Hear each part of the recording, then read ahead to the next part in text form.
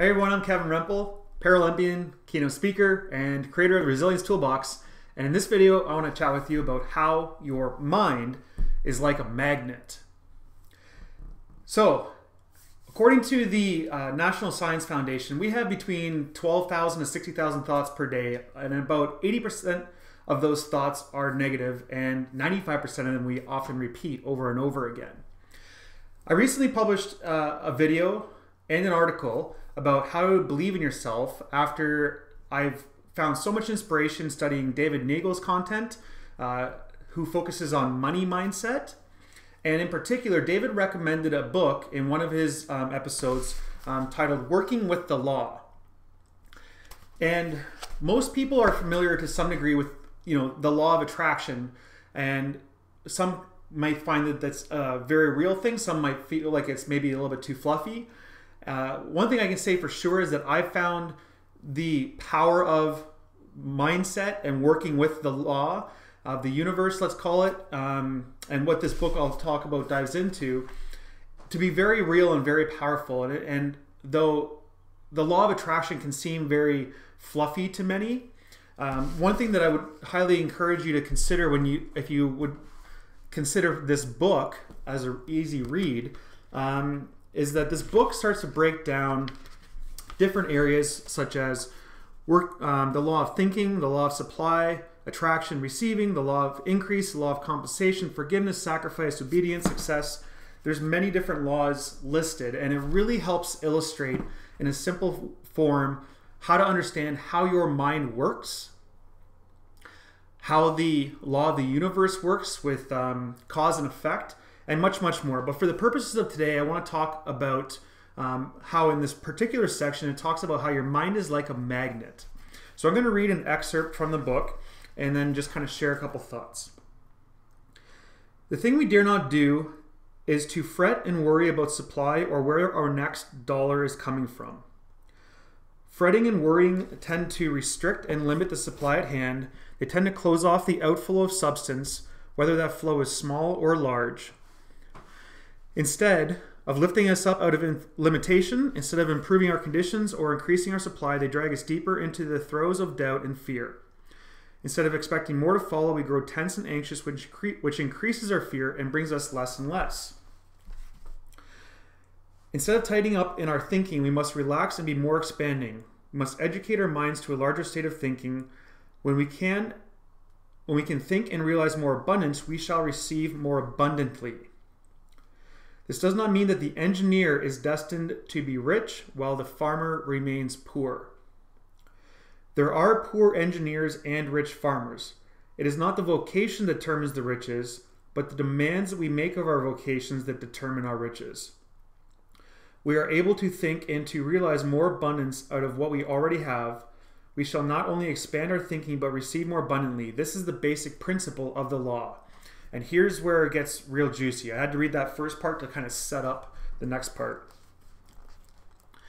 The magnet was not charged of itself, but had to be charged with an electric energy by one who understood the operation. And so this is where it starts to dive into if you can understand working with the law. A magnet in the hands of an untrained man would be little charged, but in the care of a trained engineer, it could become a strong force of attraction and do great good. Likewise, the mind magnet of a person can be stimulated to a strong force of attraction. If it is possible to get help from one who has already had a full understanding of the law and can give a good start. Of course, the mind magnet can be charged with constructive thoughts, but it will take some time for these to be effective, and the student who lacks perseverance may too readily become discouraged before the work is accomplished.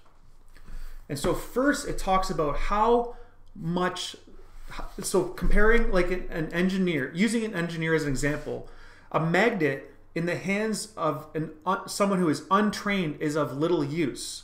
So it takes some practice and some education to understand how the magnet works, to put it to good use.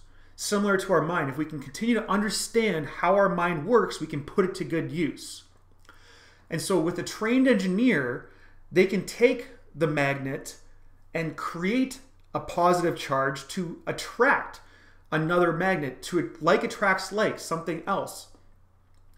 And so if we treat our mind like a magnet and we deliberately educate ourselves about how to understand how it works and then create that charge through creating our own belief, then we can start to attract those things in our life that we really want. And so it continues to speak about how the supply is greater than the demand, and the demand is determined by one's own thinking.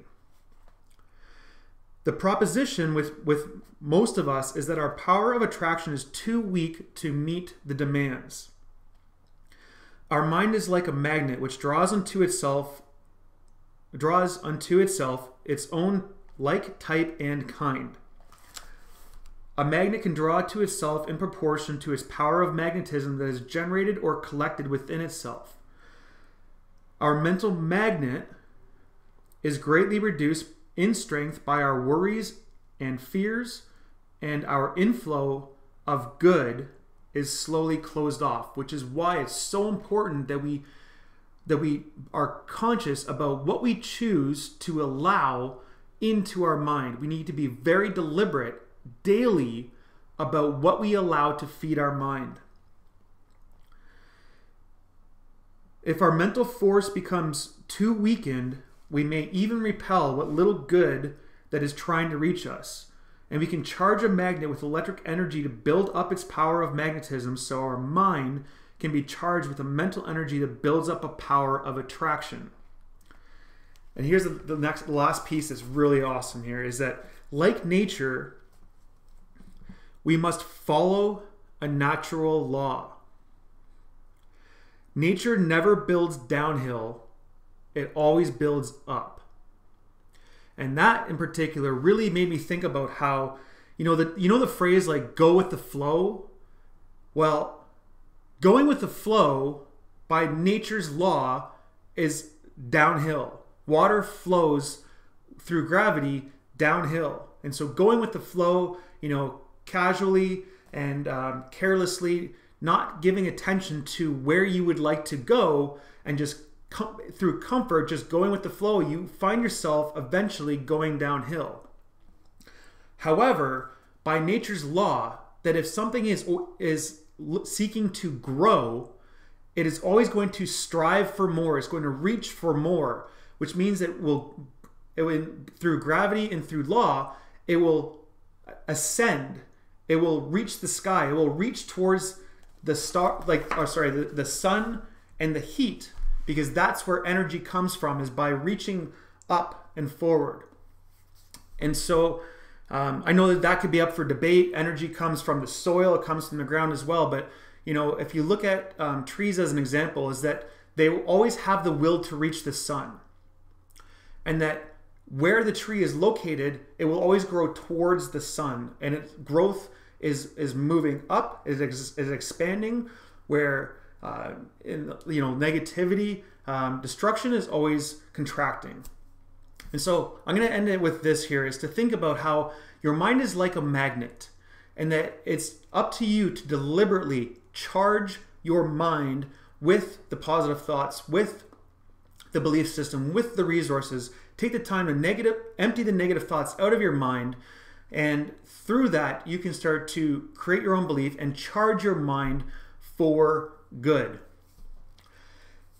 And now, if you'd like to learn a bit more about how to do this, inside the Resilience Toolbox, a resource and a program that I created about how to condition your mind for success.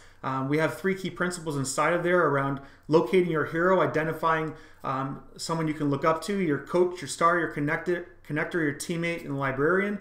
Who are those people that you can build in your network to help lead you towards your success? Secondly, one of the second tools is assembling your library. It's like identify what are some of the ways that you learn best through visual, auditory, reading and writing, or kinesthetic strategies. Is it podcasts? Is it books? Is it writing strategies? Is it someone you need to see in person to help model? And what are some writing strategies around doing your homework, around emptying the negative thoughts out of your mind, getting them clear on paper, and then reframing them, that you can start to create that belief, move yourself from hopeless to hopeful, and by doing so, become a hero in your own movie. So if you'd like to check out a little bit more about that, I'll have some information in the description below. You can visit kevinrempel.com/toolbox. And with that said, I hope that you can see some value in this, take some lessons. Please share with anyone you might find some value in this as well. And I'll see you again in the next video. Take care.